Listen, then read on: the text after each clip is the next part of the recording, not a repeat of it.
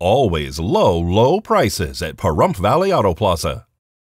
Nevada Governor Joe Lombardo has recently signed an executive order which will address the state's shortage of healthcare workers. This order was signed last Thursday, April 11th, which will direct the Patient Protection Commission to devise recommendations for ensuring Nevada residents have more access to quality care throughout the state. The next report from the commission is expected to outline the recommendations, which will be due later this year. The order stated that demand for care is expected to outpace the supply, and Nevada will have to have a plan for a growing workforce. The order has also noted that access to health care is even more challenging for rural residents. The commission will be charged with looking at any administrative hurdles that may hinder the recruitment and retention of healthcare workers and ensure that provider reimbursements incentivize quality and value for the taxpayer dollar.